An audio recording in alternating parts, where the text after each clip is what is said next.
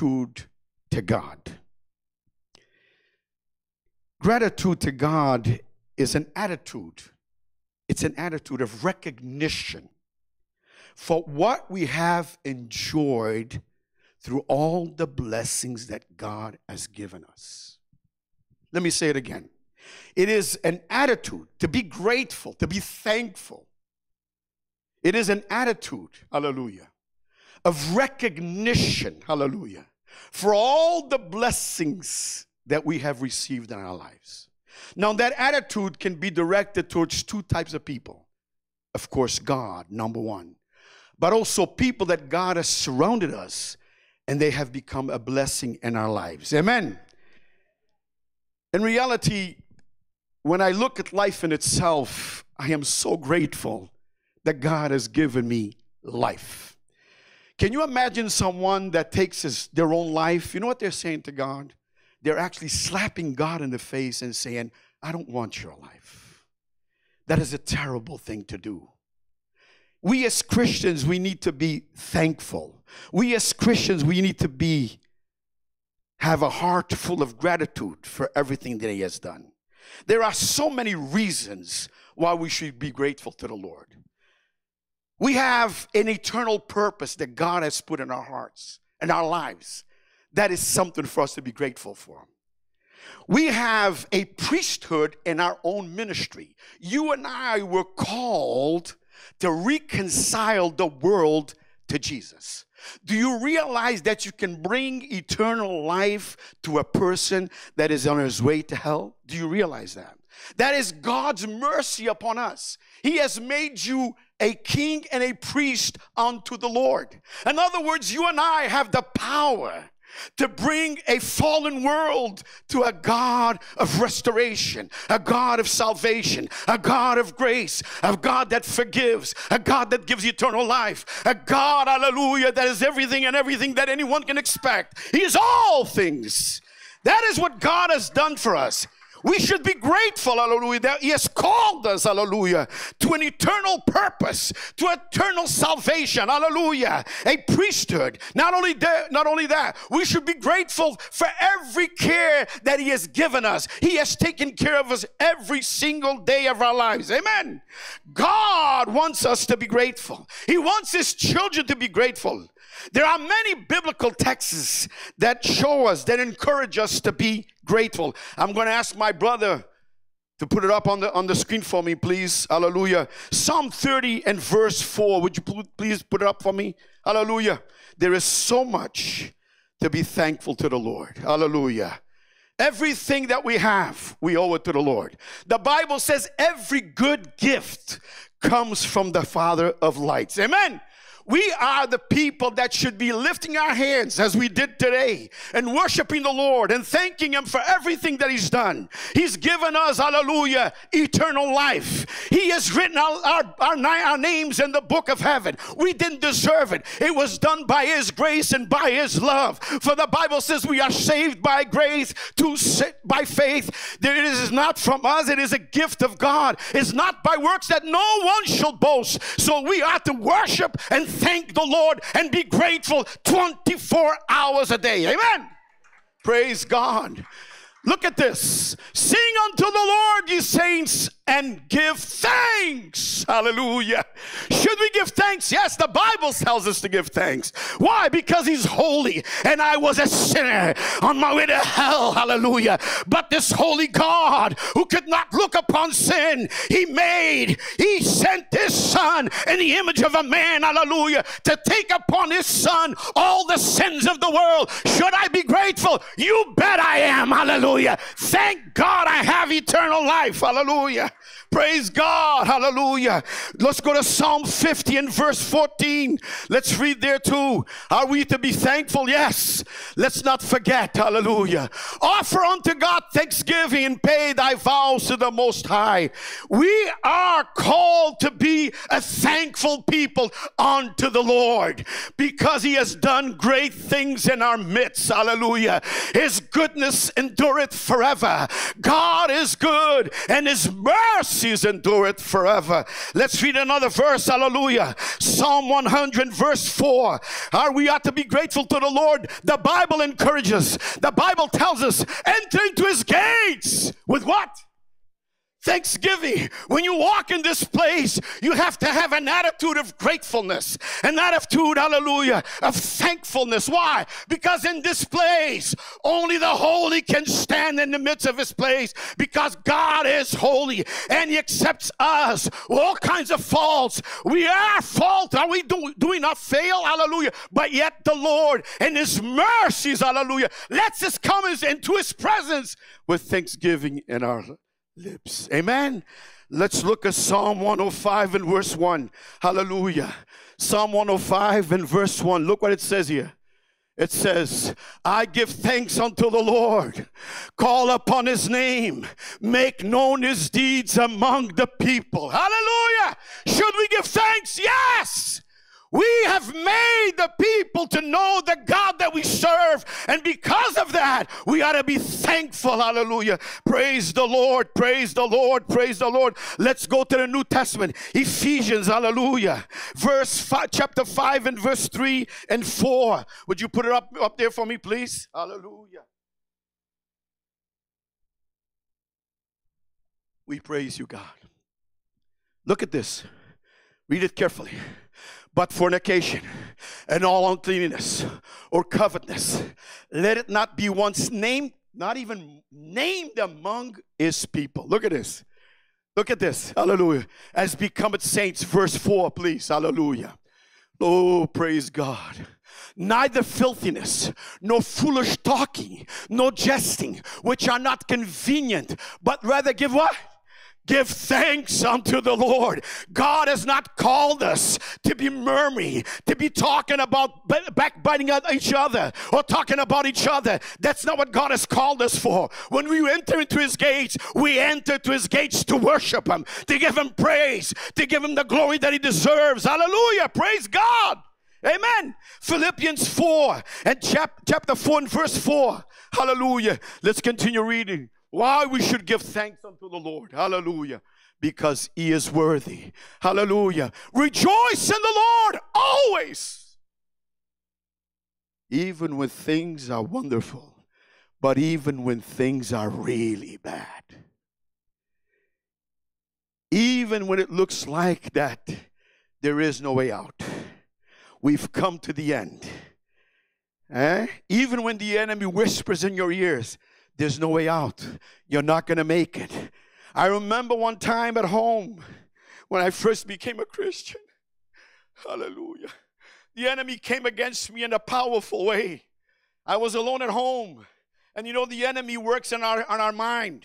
This is where he works. This is what we does the battle. You understand what I'm saying? He begins to spew darts into our mind. And we begin to believe his lies. But the Bible says he's a liar. You don't have to believe me. He's a liar. Everything that he says is a lie. He has never been set in truth. Jesus said, you're a liar from the beginning. Do not believe the lies of the enemy. And that night, the enemy came to me in a very powerful way. And he began to tell me, you're not going to make it. You're going to fall. You think your Jesus is going to take care of you. You think your God will protect you. And I began to call upon God. I said, God, please help me.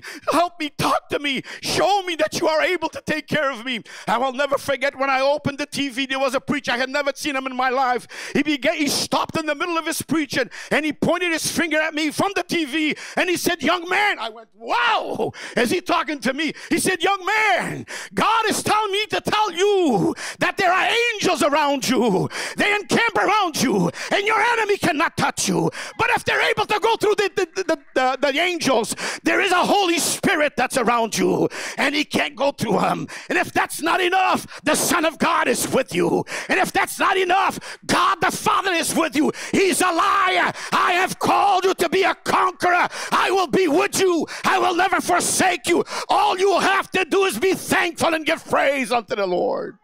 Oh, rejoice. Sometimes we don't feel like rejoicing.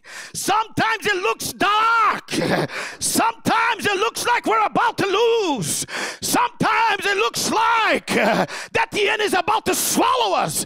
But lift your eyes unto the heavens and give praise. Rejoice in the Lord, because the one that's with you is greater than the one that's in the world. Hallelujah. Why should I give thanks to the Lord? Because he is good and his mercies endureth forever. A young man came to Jesus and said, good master, what must I do to have eternal life? Oh, Jesus said, wait a minute. The only one that's good is God. In other words, you're recognizing me that I am God. Hallelujah. Hey, church, if there's anyone that should be worshiping, that should be thankful, that should be grateful, but having gratitude each morning and each day, regardless of what's happening around us, it is the church of Jesus Christ. Praise God. Hallelujah. Philippians 4 and verse 4. Look what it says there. Look, rejoice in the Lord always. And say, I already told you that one, Philippians, right? Hallelujah. Let's go to another one. Colossians chapter 2, verse 6. Colossians chapter 2, verse 6. Oh, glory. As ye have therefore received Christ Jesus in the Lord, walk ye in him. Hallelujah. Verse 7. Hallelujah. Praise God. Thank you, Jesus. Rooted and built up in him, established in faith, and ye have been taught, abounding therein with thanksgiving. Hallelujah. We are in Jesus, and every single moment of our lives, we have to be thankful. We have to be gracious. Hallelujah. God is a gracious God, and we have to be gracious. We have to be thankful every single morning. When we wake up in the morning, the first thing we should say, thank God for another day. Thank God that God's going to use me one more time. Thank God he's going to give me an opportunity, hallelujah, to point someone to Christ. Amen? But that's not the only one. Let's look at 1 Thessalonians chapter 5 and verse 18. Hallelujah. The 1 Thessalonians chapter 5 and verse 18. Look at what it says here.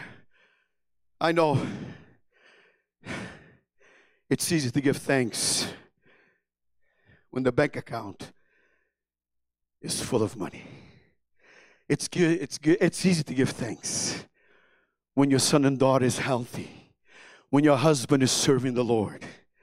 But what about when your son doesn't want nothing to do with God? What about when your husband rejects the Lord? What are we supposed to do? What about when your boyfriend says, no, I don't want to serve the God that you serve? What about when your boss tells you, you better stop talking about this Jesus or else you're going to be fired? What about when those things happen? What are we to do? The Bible says, and everything give thanks, for this is the will of God in Christ Jesus concerning you. Oh, hallelujah. Praise God. Wow. Sons and daughters of God, we have to be grateful to the Lord. God is a gracious God. And we ought to always be thankful to the Lord. Amen. Listen to me. God does not ignore our sufferings. He knows what you're going through. He sees what you're going through. He has seen the tears that has flowed down your face, your cheeks, the pain that you've gone through. The Bible says in Psalm 56, verse 8, that God, hallelujah, bottles. Listen to this. Look how gracious God is, how good he is. The Bible says that he bottles our tears. Do you understand that? In other words, he does not forget them. And the Bible says that it is written in the book of life. Everything that we do, hallelujah. God is not ignorant of your pain. He knows what you are going through. I don't care what you're going through, but I've got something for you. I've got the solution for you. I know that it doesn't feel right, but the Bible doesn't say that when you feel like praise and praise God. It is a command that we ought to praise the Lord always. Give God praise. Hallelujah. Hallelujah. He's not ignorant of your pain. He sees what you're going through. He knows how hard it is. But he's promised you, I will be with you. I will never forsake you. I will always give you the victory because I have an eternal plan in your life. I have a purpose in your life. And there is nothing that will stay away from it. Nothing will do. I will conquer everything. I will do everything that I have promised you because my word is eternal. Oh, Rabashonte Rabara. Hallelujah. The Bible says that we ought to pray and to cast all our cares upon the Lord, for he cares for us. Stop carrying. God doesn't want you to carry it anymore. You see, you get tired when you begin to carry things that you are not able to bring solution to it. Do you understand? There is no solution. The only solution that there is when you cast your cares upon the Lord. Hallelujah. In other words, throw it over to him. Begin to just worship God. Begin to believe. Oh, listen, gratitude has to do with faith. If you don't believe it, you're not grateful. If you don't believe it, you will not give thanks. If you don't believe it, you will never see God's eternal plan come to fulfillment in your life if you just do not believe and give him praise. Amen. Hallelujah. But unfortunately, is most of the time is contrary to that. In other words, instead of worshiping the Lord, instead of giving thanks and always be grateful to the Lord, we begin to murmur. It is very dangerous when we begin to murmur, when we begin to complain. God has not called us to complain.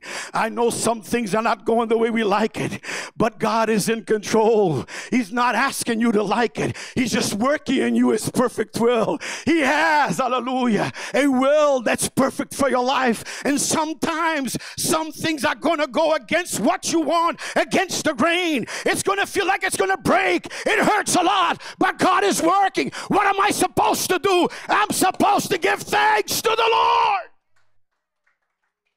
Hallelujah.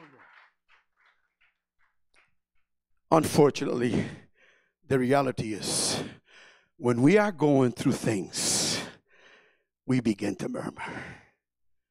But that's very dangerous. What are you saying, Pastor? I'm saying that the Bible talks in Romans 1. They knew him as God, but did not glorify him as God, and did not thank him. Listen to this. They knew that he was God. In other words, this is someone that had an experience with him, someone that knew the Lord. They knew him as God. Hallelujah. You can look in chapter 1 of Romans, in verse 21. It says that. You can read that at home. It says they knew him as God, but yet they did not glorify him as God. Hallelujah. Look at it. And did not thank him. Hallelujah. For the Bible says because of that, the Bible says that God gave these people over to a reprobate mind, a filthy mind, that they changed the natural course of humanity. In other words, man laid down with man, woman laid down. Hey, when you begin to not give God glory, when you stop to worship the Lord, when you stop to give him the praise that he deserves, when you stop recognizing who God really is, when you say it's not going to work, you know what you're saying? God, you're not really God. When God says it's going to do it, he's going to do it. His word is eternal. Heaven and earth will pass away, but my word will never pass. If God said he's going to do it, let me tell you something. He's going to do it. Woo! Woo! I don't know about you, but I have some promises that God has promised me. I don't see it being fulfilled yet, but I know that the God that I serve is able to do beyond what I ask or what I can imagine. Why? Because he's God. And whatever he says, it will come to pass. Come on, give the praise to the Lord. Very dangerous. It can bring destruction. Because if I'm not thankful to the Lord by faith, I'm actually saying to you, Lord, you're not going to do it. The Bible says that a whole generation that came out of Egypt, listen to me, please. This is God's people. God took them out of Egypt, and a whole generation, because of their unbelief, hallelujah, because they did not glorify God for what he was. After God doing many, many miracles, many signs and wonders, can you imagine walking 40 years in the desert and your shoes grow in your feet? Can you imagine that your clothes never gets old? Isn't that something to be thankful for? Can you imagine by a rock water comes pouring out? Can you imagine when you see your enemies all die at the sea? Can you imagine all of that? And yet the Bible says that a whole generation, because they did not give thanks, because they did not believe, because when you don't believe, you won't give thanks. The Bible says they all fell in the desert.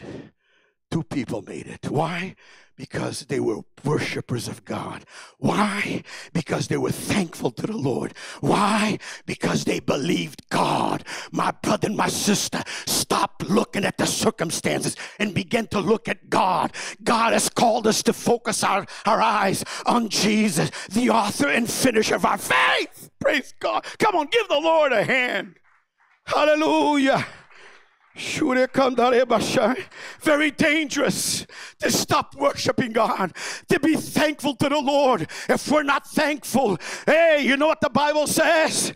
That when Jesus entered into Jerusalem, the Bible says that many were worshiping him, and they said, stop them. He said, if they stop, even the rocks will praise me and thank me.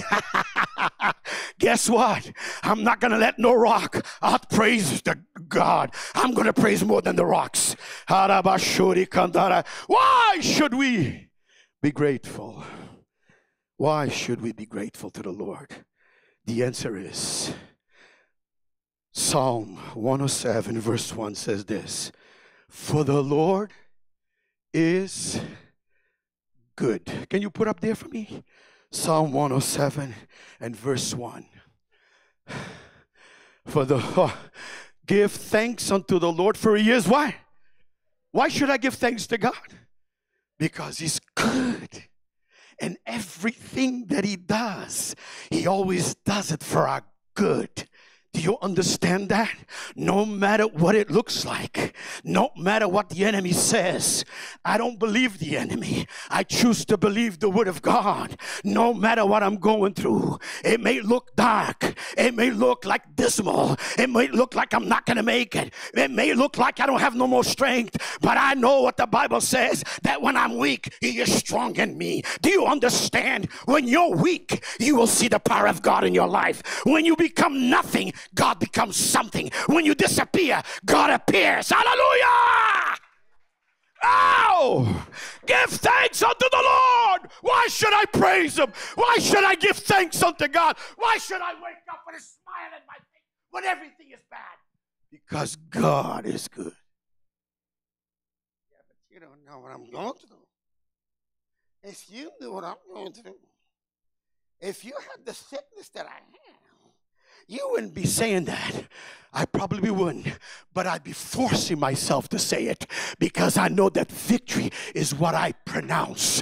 There is power in my words. There is life and there is death, and I know that I'd rather have life. Jesus said, I am life, and I give it to you abundantly. Woo! Oh, why should I praise the Lord? Hallelujah. Porque é que eu devo de adorar a Deus? Why should I worship God? Because he took a nobody and made me somebody. Do you understand? You were worthless. You were a sinner. You were vile. You were filthy. You were dirty. Even the world did not recognize you. But God of glory looked down on a little town called Agua de Pau. Oh my God. For Brazilians, Agua de Pau, you know what that means? Someone that's a drunkard. And I guess I was drunk with sin. He looked down on that little town. He saw this little boy that many times looked to heaven and said, oh, I know there's a God. And I want to know who you are. And he took this little boy, brought it to America. Hey, let me tell you something about America. There is no nation better than this nation. Hey, this is it, my friend. God has blessed this nation. And you know why? You know why? Because this nation has been a friend to Israel. Whoever blesses Israel will be blessed. Do not complain about this nation. People live for free. They complain about this nation. Am I right? Illegals come into this nation and they get taken care of. If you go to Brazil and you're sick and you don't have money, guess what, buddy? You better prepare the coffin because you're gone. They don't take you in. You understand? Go to Portugal, it's the same way. You think you're going to go to a hospital without money and they're going to take care of you. But I tell you one thing, in this nation, when you go to a hospital, you don't have money. You are even illegal in this country, yet they take you in. You know what that is? That is the goodness of God upon this nation. I loved my dad, but my dad was a big complainer. He would complain about this nation. I hated it. I wasn't even a Christian, but I hated it. Why? Because he was blind. He was ungrateful. Everything that I have today is because the God that brought me to America. Why should I praise God? I'll tell you why. If that's not enough what I've given you, listen to me. God has a purpose in your life. And the more you praise Him, and the more your thankfulness, God is able efficiently to work in you, easily to work in you, His purpose for your life. When you begin to murmur, God stops. When you begin to complain, God says, I won't do it. But when you give Him praise, when you are thankful, God will move in your behalf. I know that it's not always easy to praise God. You think Pastor Manny is a Superman? There are days that I don't even want to wake up. There are days that I want to leave the house. Why, Pastor? Because I look around and I see so many things against me. But I always think, but I have a great God. He promised me. He said He will never forsake me. He will never leave me. He says, I will always give you victory in my Son Jesus. Why should we be grateful? I'll tell you why we should be grateful. Go to Romans chapter 8 and verse 28. It says, we know. Then I like that. Do you understand what I'm saying? And before it happens, you already know what's going to happen. So when you know that it's going to happen for your good, how should you act? You see, the minute you stop believing, in other words, if you're not believing that you know, the minute you stop believing, you know what you're saying? I don't believe it. I'm not going to worship God. Why should you worship God? Yeah, but you don't know what I'm going through, Pastor. You don't know the trials that I'm going through. Listen to me. Have you ever been thrown into a fiery furnace? No. Have you ever been thrown into the lion's den? No. Has someone put a gun to your head for you to say no to Jesus? No. And you think you got it bad. When I look at Daniel, when I look at those three young men, I say, shame on me. Hey, we are in a better position because we are living in the New Testament. We come face to face with God. They only knew the Lord through prophecies. You understand what I'm saying? Hallelujah. But we know God by the living word. And that living word is inside of me, is inside of you. Hallelujah. Why should I praise the Lord? Because the Bible tells me all things, no matter what it is, hallelujah, work. Hey, I'm just going to believe God. I don't care what the devil says. I don't care what the world says. I don't care what demons say. I'll believe the Lord. Hey, raise your head. Pour out your chest, man. Hallelujah. And be a man of God and a woman of God. And in the face of adversity, I know. I said, I know. I said, I know. Without a doubt. I know that all things work for the good of those that love God and that are called according to his purpose.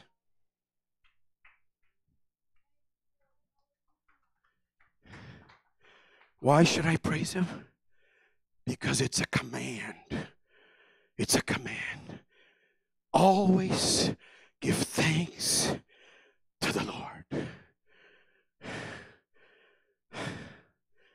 I praise you, Lord. I thank you, Jesus. If somebody has been a blessing to you, take the opportunity to be thankful to that person. You don't know how many people that we have done everything for. And Celeste, and they turn their back on you. They don't even thank you. We ought to be thankful to God. But we also ought to be thankful to my brother and sister who has been a blessing in my life. Do you understand that? Don't wait until tomorrow. Do it now. Give thanks to that person and say to that person, thank you. You have been such a blessing in my life. Let us stand, please. Why should I praise God? I'll tell you why I should praise God. Because I have eternal life. Do you understand that? That means you're going to live forever. And you're going to live forever in total joy. No more tears. No more pain. I'm not going to have a belly this big anymore. Thank God. I'm going to have a beautiful body. Fit as a fiddle. Hallelujah. I'm going to be like Jesus. I'm not going to be exactly like Jesus, but I will have a likeness of the Lord. The Bible says that when we are raptured, our bodies will be likened to the one of the Lord. Not exactly, but likened to. In other words, total perfection. Do you understand that? Why should you praise the Lord? Let me tell you something. Every single day, just because the fact that you have salvation, you should be praising the Lord. Because salvation was a heavy price to pay. And you and I could not pay it. We could not pay it. But there was one that came from heaven. The glory of heaven. The most wonderful person in heaven. For God so loved you and me that he gave his only begotten Son. That whosoever believeth in him. Isn't that so simple? Salvation is so simple. See, humanity makes it so hard to get to heaven. Makes it so hard to know who God is. The Bible says if you just repent and receive Jesus, you will know God. Isn't that so simple? Why should I praise God? I'll tell you why should I praise God. Because everything in my life, God is in control of it. Do you understand that? Why should I praise God? Because my name is written in the book of life. Why should I praise God? I'll tell you why I should praise God. I'm not going to go to the white throne judgment. Do you understand that? If I'm going to be there, I'm going to be there as a judge. Glory to God. Because you don't want to be there at the white throne judgment to be judged. But I want to be at the mercies of the seat of Christ. where I'll receive all the rewards that I did it in Christ. He will repay everything to me. He's an awesome God. Bow your heads, please. If you want some prayer, perhaps you're going through something and you don't feel like praising God. But I'm here to tell you, do it anyway. You understand?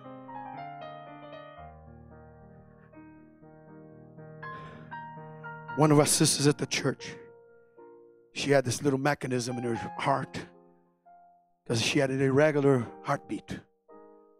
You know what I'm talking about. Her name is Mary Lou.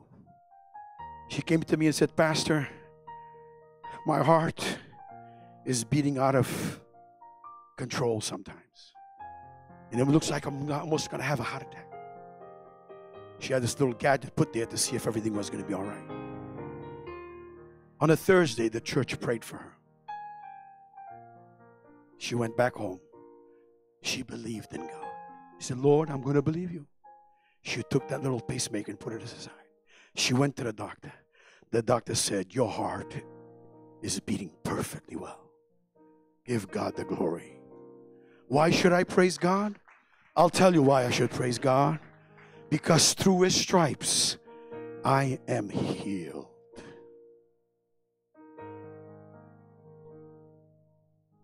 Bow your heads. I don't know what you need from God tonight, but God knows what you need. And what do you have to do? Just be thankful.